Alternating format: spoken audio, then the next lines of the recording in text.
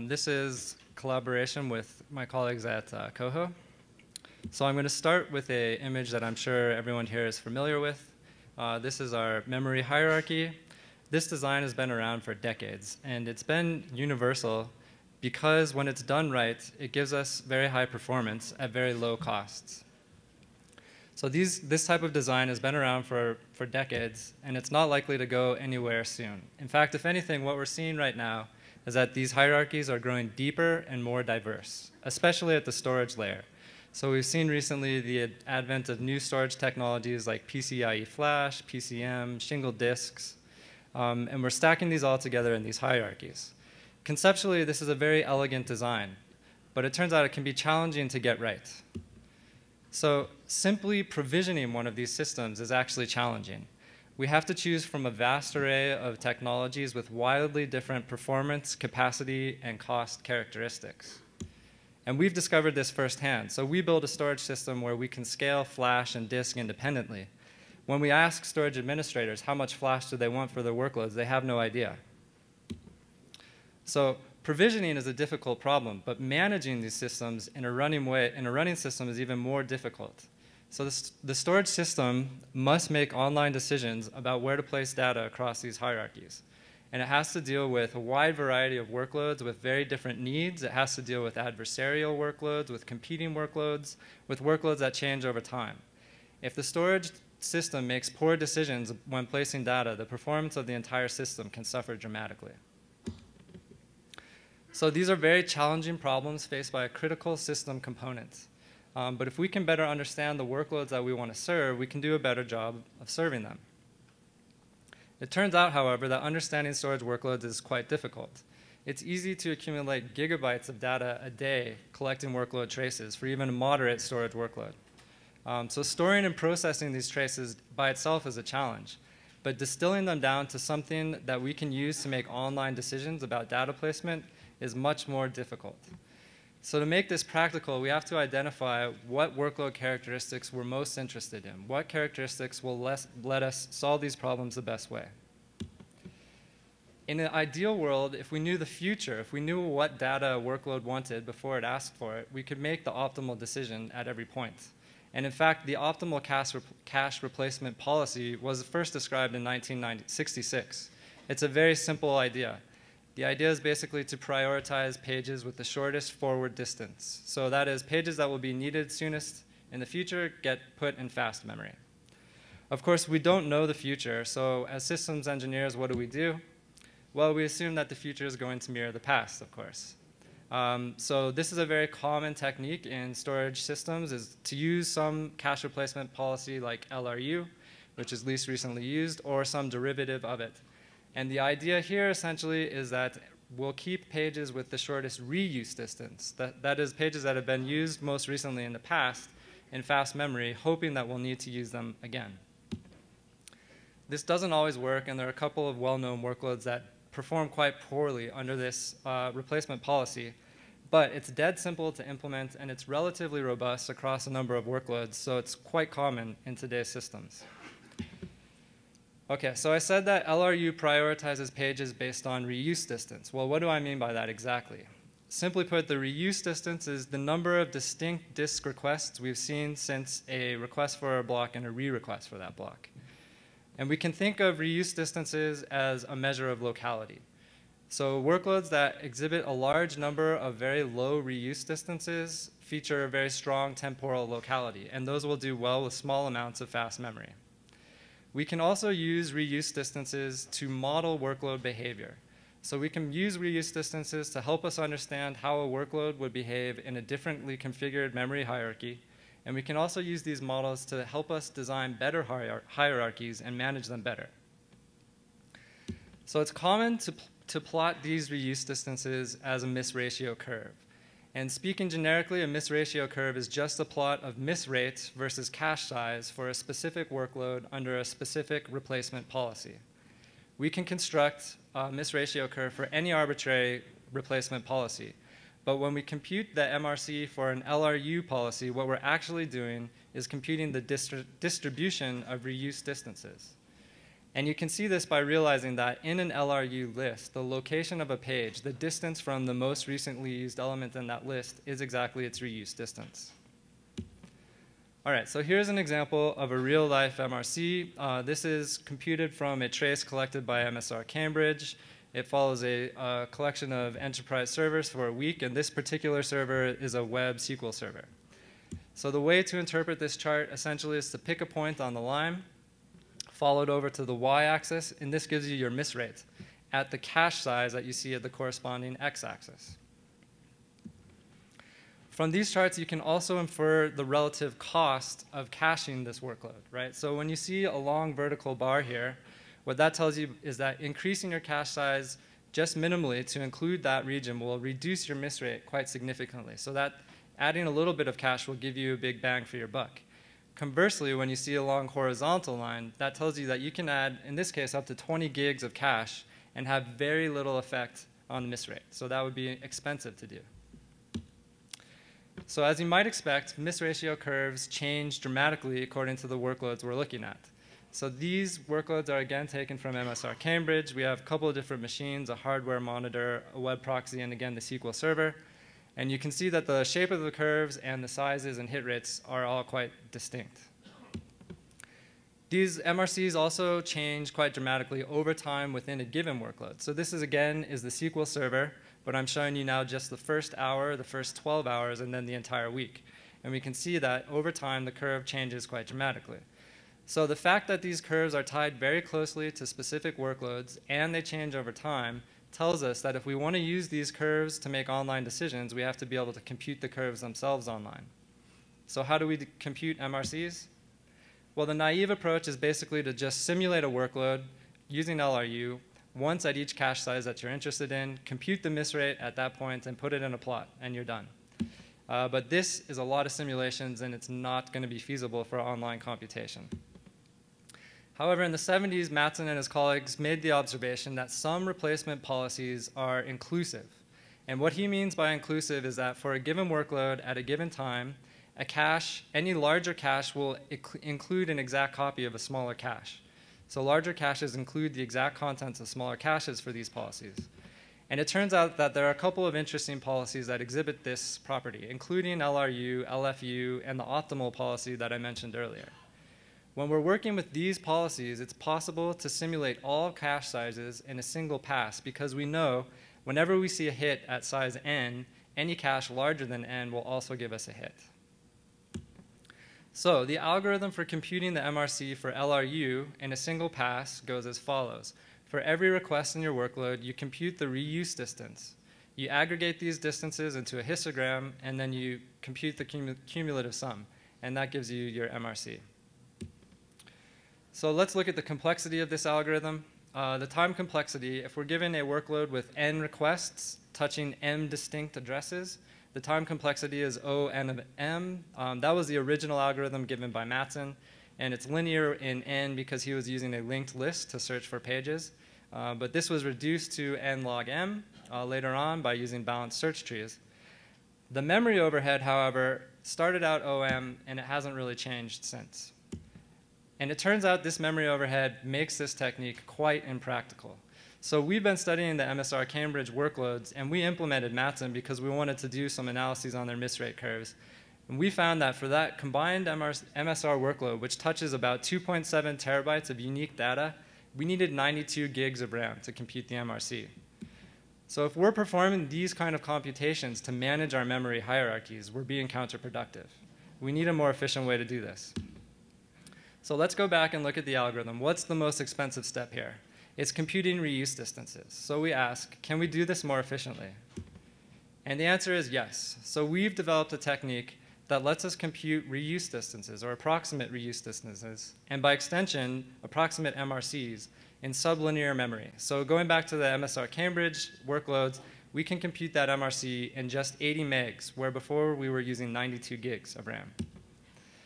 Okay, so how do we do that? Well, we use a new data structure we've developed called the counter stack. And the big idea behind counter stacks is that they measure uniqueness over time. So we observe that computing reuse distances is very closely related to counting distinct elements. So I want you to think as a thought experiment, imagine a stack of cardinality counters where we have one counter for every request in a storage workload. I'm going to work through an example here. The reference string you can think of as requests to disk addresses. So we have a request for disk address A here.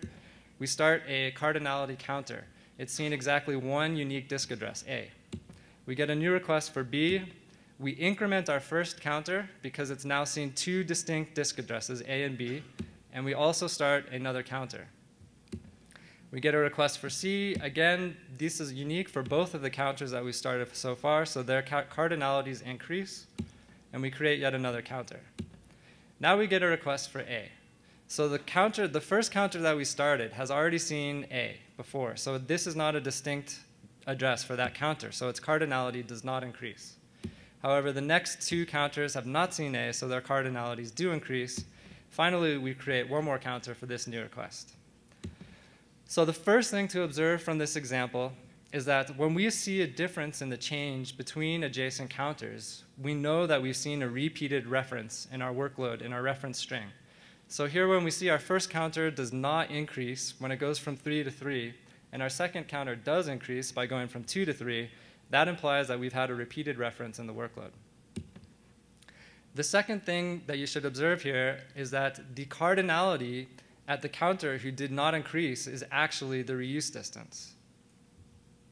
So here, the value of our cardinality counter T0, which is 3, is exactly the reuse distance for the second reference to the disk address A. So putting this all together, the way we compute misratio curves with this technique is we compute this matrix C over the entire workload. At every epoch in time, we transform C into another matrix, which we call delta X. Delta X is just the change in each individual counter at each time. So the first row, we can see that the counter has started at T0, changed by 1, by 1, by 1, and by 0. From the matrix delta X, we then compute the matrix delta Y, which is just the difference in the differences in delta X. So this is the difference in the changes in adjacent counters. And this matrix will be all zeros except when we see non-zeros, in this case a 1. This 1 tells us that there was a reuse or a re-reference at this time, right? So we find the index of this non-zero element, we map that back into the original matrix C, and we observe the cardinality of the counter there, which is 3. And that gives us our reuse distance. All right, so the algorithm that I just described maintains one cardinality counter per request in your workload. This is actually quadratic overhead. This is super expensive. So if we implement this algorithm exactly as I described it, we're going in the wrong direction. We did a rough calculation, and we computed it would take something like 5 zettabytes of RAM to use this method to compute the MRC of the MSR traces, okay? Fortunately, this matrix C is highly redundant. As you can see, even from this small example, there's a lot of redundant information here. So this matrix is amenable to a number of lossy compression techniques. And it turns out with storage workloads that have very large reuse distances, introducing a small bit of inaccuracy is not problematic. So we have a couple of different compression techniques that we use to make this manageable. The first is very simple. We call it downsampling. And the basic idea here is instead of keeping a counter for every request, we just keep a counter for every kth request. And instead of observing their values at every request, we observe their values at every kth request. So this immediately reduces the memory overhead quite a bit, and it introduces some uncertainty into MRC. This uncertainty is proportional to the parameter k that we choose. The second compression technique we use is, we call it pruning, and the idea here essentially is that over time, counters may observe the same set of symbols. When they do, their cardinality values will be identical to each other. They'll converge to the same value, and they'll never diverge again. So at this point, there's no need to maintain the duplicate counters. So in this example, we can see we have two counters here that both have value 3, which is the same as the counter at T0. So we don't need to keep those. We can get rid of them and, again, reclaim some space. This introduces some uncertainty, which is proportional to the pruning distance P, which again is tunable. But the big savings that we get here is by using approximate counting. So even the matrix that I showed you before, if we're using perfect counting, each counter in that matrix would have memory overheads relative to the number of unique elements in our workload, making this still not feasible. However, we're making use of some probabilistic counters. So this is a technique that's come out of the streaming algorithms community. Hyperloglog in particular is what we're using. This was developed in 2007. And it gives quite accurate estimates of very large multisets with sublinear memory overheads. This again introduces some error, which is proportional to the error of the counters themselves. But putting these three compression techniques together, we have now an algorithm for computing misratio curves with sublinear memory overhead. So this makes this algorithm practical to use online. We can compute MRCs in running production systems. But this data structure actually allows us to do more. So it turns out that we can compute delta x, delta y, and reuse distances for a workload just using the last two columns of C. We don't even need to maintain the full matrix. However, we still do. We save that matrix to disk. We call it a counter stack stream. And this is kind of a history of locality. You can think of it as a sort of database of workload behavior. And we can query this database in some kind of interesting ways. So this is a diagram of the system that we've built. We have a library for reading counter stacks. And we have a couple of specification operations that allow us to look at very specific regions of a workload. So we can look at just a small point in time of a workload. We can combine various workloads together to model how they would behave if they were running in the same cache. And for any workload specification, we can tell you the number of unique requests and compute the misratio curve, among other things. So this API actually lets us do some kind of interesting analyses. For example, we can search for outliers in a workload. We can look for periods where a workload is touching a large number, an abnormally large number of unique blocks. We can also look for phase changes to try to identify when workload behavior is changing. And we can even do things like explore coarse-grained scheduling. So for example, if you have a nightly backup job that runs at 2 in the morning and you find that that's trashing your cache, you could experiment shifting that forward and backward in time to see how it would affect your overall hit rate. So it's worth noting that these types of queries, once we've converted a workload into counterstack, we can execute these queries in just a matter of seconds. So it's super efficient to perform these kinds of analyses. All right, so the question now we have to ask is, how much do these things cost? And I've kind of already given the punchline away. We've reduced memory overhead significantly. So we can compute MRCs in 80 megs of RAM for this MSR Cambridge workload that touches 3 terabytes of data, where before we were needing 92 gigs of RAM. And it turns out the on-disk representation is quite sparse as well. So the original MSR workload comes in about 5 gigs of gzipped CSV files. And we can compress that down to something like 3 gigs if we convert it to a simple binary format. But this is still quite large for a week worth of history. However, our counterstack stream, we can save in anywhere from 1 to 11 megs of disk space. So at these costs, it's reasonable to imagine performing these computations in an online system.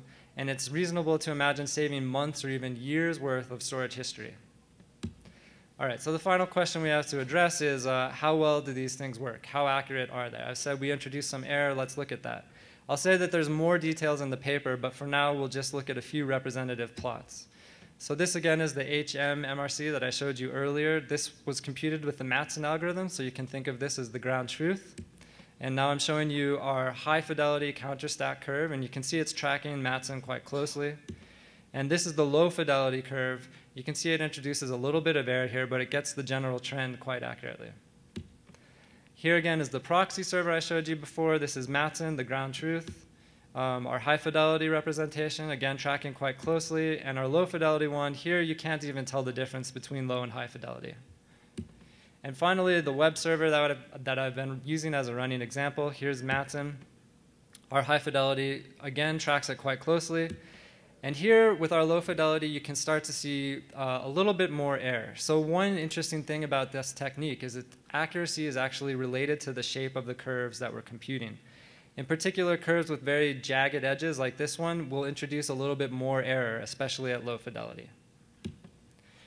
All right, so in conclusion, we've developed a new data structure, which we call the counterstack. This measures uniqueness over time. It has very low memory and storage overheads.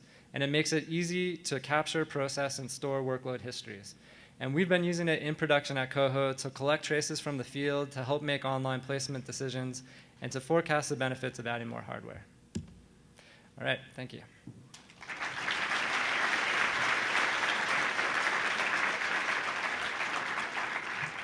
Any questions? Hi, Michael Condit, NetApp. Thanks, that was a very good explanation. I understood that more quickly than at the poster session last night. Well, I hadn't had any wine this morning. Yeah, that helps, right? My question is, you said that it's sublinear in its use of memory, but your algorithm for updating a counter requires knowing that you have a repeated reference. So how do you avoid keeping track of every symbol, every unique symbol that you've seen? Actually, so the algorithm that I described, when we've computed delta y, it's just simply looking for non-zero elements in delta y. That tells us when the repeated references happened. But I'm talking about the computation of the original matrix that delta y is indirectly based on. So the original matrix is just an array of counters. And at every epoch, we update those counters. Right, but how do you know whether you should increment the counter or not? That's what the hyperloglog does. So hyperloglog is a cardinality estimator. So you just give it a set of symbols, and it tells you how many unique symbols it thinks it's seen. Okay, thank you. Hi, Scott Kaplan, Amherst College. One thing I take it you obviously you didn't actually go ahead and attempt to run this online in a kernel yet. You've shown it to be efficient, but you haven't put it into a system yet. Oh yeah, we have it in. It's coming out in our next release actually. So we're running it right now. Yeah. How does it compare? This has been gathering these miscurves has been done before online, and in particular, 2004 paper and ASPLOS by YY Zhu and her group did this for relatively low overhead. I'm aware of another project that got it down to 2 or 3% to gather the curve. So how do you expect yours to compare to something like that? I think I know the paper you're referring to, and I don't believe they're maintaining like full workload histories up to like 3 terabytes, where we're going back months in the past. I think what they were doing is just computing MRCs over very short intervals in time, which dramatically reduces the number of unique elements that you see. Unfortunately, at the storage layer, that is less effective for us because we have workloads that have like periodic events, on the scale of weeks or months. So we need to actually include much more history. Okay. So I don't think those techniques are quite applicable for us. Okay. Thank you. Yeah. Hi, Tim Wood from George Washington University. You mentioned that the error that you have is affected by the shape of the curve. I'm wondering, can you use that to kind of feedback into your system and detect the workload or use that somehow? I mean, that's a very good question. So like, if we can do some sort of simple elbow detection in these curves, right? And if we notice that we have curves like this that are very jagged, we can dynamically increase the fidelity of the counters to sort of introduce less error. It's those elbows that you probably care the most about. Exactly. That's where you get your bang. Yeah, very good question.